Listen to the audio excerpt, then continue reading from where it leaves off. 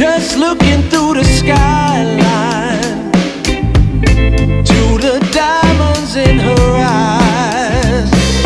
Well, this lonely world can be so cruel, but I'm happy just to share it with you. May all of our dreams come true, for I'm honored to be there for you. Hey, weaving in and out of dream worlds, searching for the light.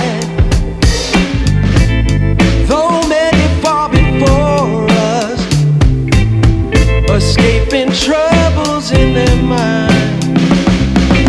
Well, this lonely world can be so cruel, but I'm happy just to share it with you.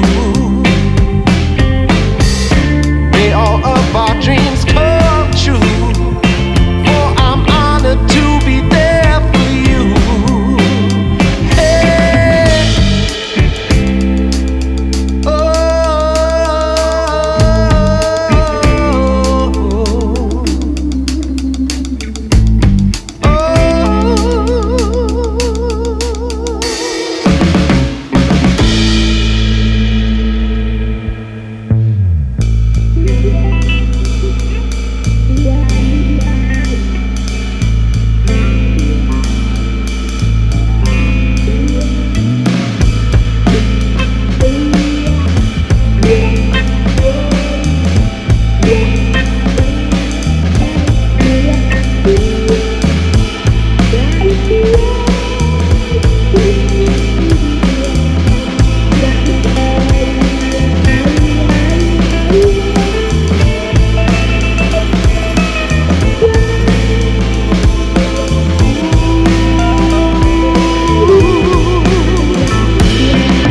this lonely world can be so cruel, but I'm happy just to share it with you.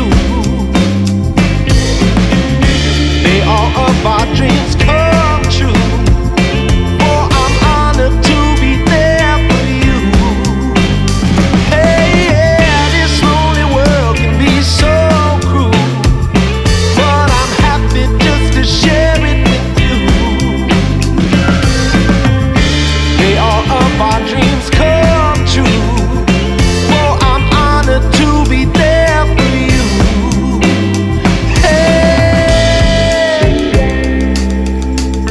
oh, hey.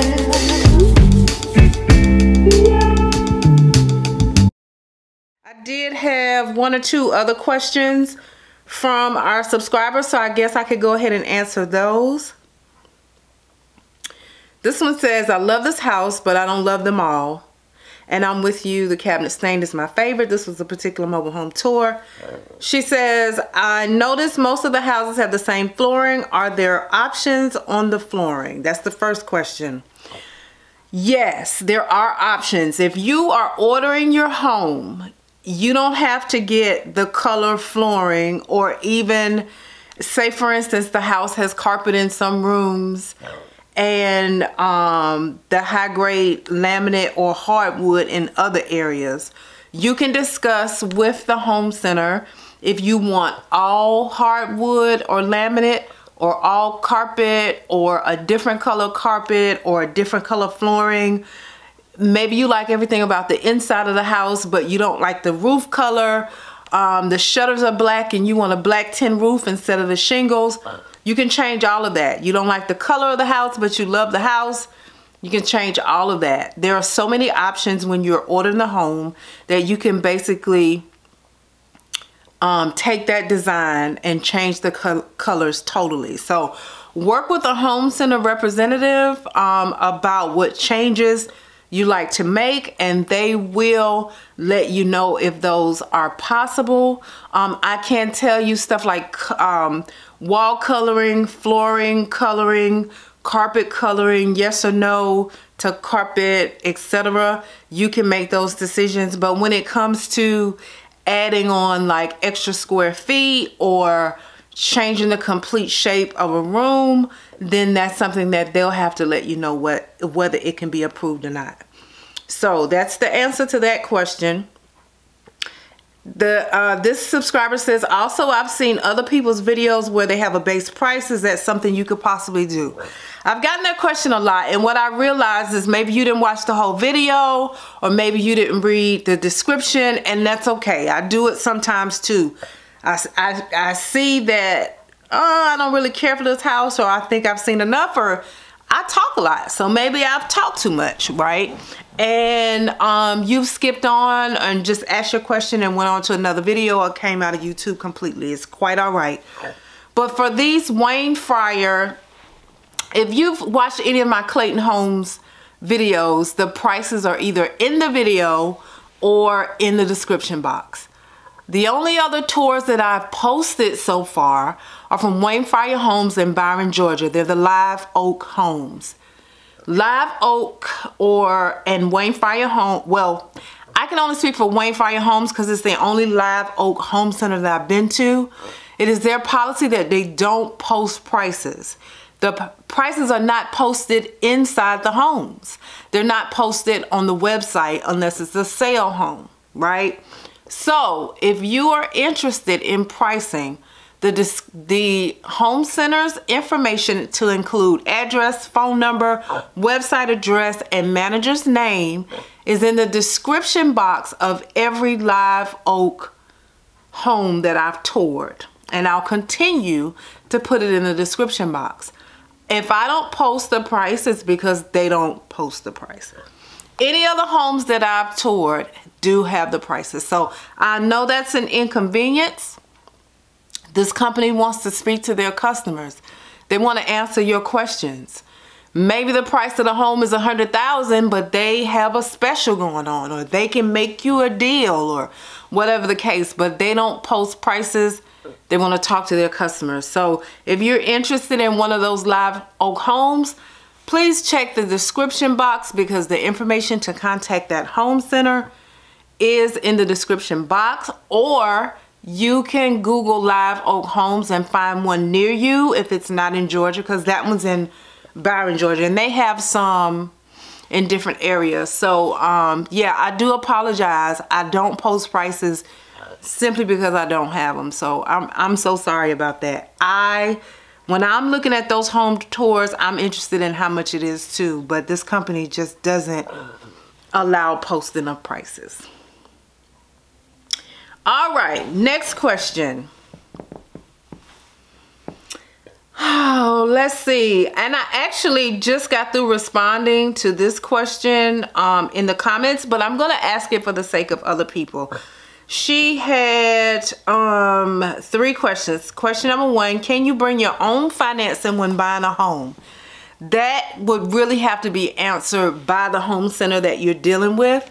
I know when I went into Clayton Homes, they had 5 that they personally use, and we applied to all of them to get it. Or we replied to the ones that fit my category for approval. If you've already been approved, like say your bank or another financial institution, that would be the first thing that I discuss with the home center. So say for instance you're interested in a Clayton Homes and there's a Clayton Homes near you. I would call just to see if that was a possibility before I even went in. You may have to be approved by one of their people, or they may say, oh great, you're already approved, let's get you in a house. But I can't make that call. And even if I knew that about who I dealt with, Clayton Homes, Live Oak Homes, Palm Harbor Homes, all of these different places are different. They do things differently. Say for instance, like with prices, right? Some people post prices, some people don't. So I would definitely talk to whoever I'm interested in getting a home from and let them answer that question. But that is a great question. That's something that a lot of people want to know the answer to. Personally, because I don't sell homes or I don't work for one of those places, I wouldn't even feel comfortable trying to tell you what's right or what's wrong about that. So not what's right or what's wrong, but if it could be done or not. So 2, the Clayton Homes here has bad reviews from people on the BBB, Better Business Bureau, and other websites. Have you heard of others with the bad experiences? Yes. I've heard of people with bad experiences. I've heard of people with great experiences. I personally had a really good experience with the people that I dealt with. Have I had issues in my home? Absolutely. Have they fixed them? Yes, they have. And also working for Amazon, as I talked about earlier, knowing what a great company it is, but also knowing that with any retail business, there are going to be some complaints. I would consider those reviews, but I would also go and talk to and feel out the company that I'm interested in working with and how they do things. And you can also ask them, and this was a suggestion that I made to you in the comment box, was asked to maybe communicate or speak to some real life customers, right? People that are, my Clayton Homes would probably refer somebody to talk to me because we built a great relationship, and because they know that with this YouTube channel, I'm going to be honest. So I'm sure they have some customers that don't mind sharing with you what their experience has been. To me, that is the best review. People that I could actually talk to and find out what their experience was. And if they're not willing to put you in touch with somebody or put somebody in touch with you, or if you can't go in there, sometimes I go in and they're existing customers that are in there for one reason or another, and I can say, hey, did you already buy your home? What was your experience? That's what I would do. I would actually try to seek out some people that have dealt with that Clayton Homes, if possible, to see what their experience has been like. Because with any retail, there are going to be complaints, right? Doesn't mean you're going to have a bad experience. And some people have had some horrible experiences, but some people have had some really good experiences too. So, you know, that's a hard thing to say. I can't say don't deal with them because I've heard a lot of negative things about Clayton Homes. I've heard a lot of negative things about a lot of these places. Some of them are by people who've heard of other people having experiences and sharing them like it was theirs. Some of them are people that were not being realistic in their expectations. And some of them genuinely had a horrible experience. But there are some that had really great experiences from the same home centers that the people that had bad experiences. So, you know, that's a tough call. Just do your research. Do as much research as you can. Check out all your possibilities. There may be other people in your area besides Clayton Homes that you could check into and look at their reviews as well. All right, and then the third question is, can you do a video on the extras, not the price of the home? Example like land clearing, moving the homes, connecting utilities and other things. So actually, I responded to you in the comments. I have a 2-part series, 5 steps to buying a mobile home, part 1 and part 2. If you look under my manufactured home, if for some reason a link that I put in your comments doesn't work, or if you're somebody else that's interested in reviewing those videos, if you look under my playlist under manufactured homes, it's 5 steps to buying a manufactured home or a mobile home. Let me tell you the exact 5 steps to mobile home buying, part 1 and part 2, where I talk about all of those things, and I even go over all of the costs at my closing. I also have videos about the setup and delivery, raw footage of our mobile home being delivered, permanent mobile home foundation video, just a lot of great stuff. So look through my playlist. Go to my channel and look through my channels. There's a lot of great information there. And then if you can't find what you're looking for, let me know and I'll be more than happy to answer any of those questions. It's just that I've already posted those types of videos. So, and I really go into detail because I talk a lot. You see, I'm rambling now. So, take a look at those videos, and then my email address is in the description box. If you have more questions, you can either put them in the comment section or feel free to email me, okay? All right, next question. Do you have 2 mortgages for the home and land, meaning 2 separate bills? No. We did a land home package. That's where they got the contract together for the land. They got the contract together for the home, rolled it into one closing under one contract. End result is we have 1 mortgage. Our mortgage is $11,1158, and that covers our home and our land in one bill. Okay. So yeah, we didn't have 2 separate bills. Now that can happen. With my first double wide, we bought the home from Fantasy Homes, and then someone at Fantasy Homes had property. We bought the land from them. So we ended up paying a little over $200 for the land in one bill and like $476 for the home in another bill. But if you're doing a land home package and we had a realtor that found us the land, we got the home from Clayton Homes, and they worked together to put it in one closing, right? If we had had 2 closings, then we would have had 2 separate mortgages, a mortgage for the land and one for the home. But because they worked together, did a land home package, which Clayton Homes will do, then we have 1 bill. And then you also said, did Clayton sell you the land, or did you go to a separate real estate agent? So Clayton didn't have land. I think they did have some possibilities in Opelika, Alabama, where they are, but we're here in Henry County in Georgia, and so we had to get a realtor to help us find land. We actually got approved for the house first, and they said, go get the land, we'll put them together. So we started looking for land, got in touch with the realtor that owned property in this community that we were looking at. We actually got our second pick and not our first one.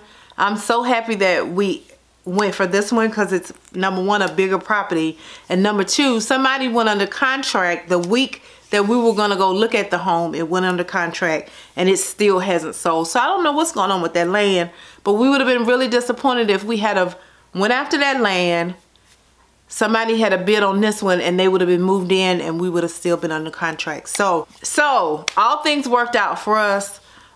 We prayed about it. It worked out just how it was supposed to work out. We got on the property that we were supposed to get on. So that was a plus. All right. Now, I think I did have one more question. So let's see what that is.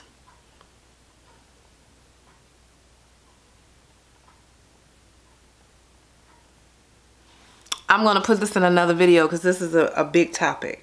So that was it, you guys. That was all that I had today. Thank you so much for watching. I hope that you enjoyed the questions that the other questions that we were able to answer. I appreciate each and every one of you. Please don't pay attention to the clothes that you see on either side of me. I'm doing laundry, and as you know from any of my videos, there's always a pile of laundry around me. I'm going to fold this stuff and then I'm going to go to bed. So thank you so much for watching. Have a good night. See you in the next video.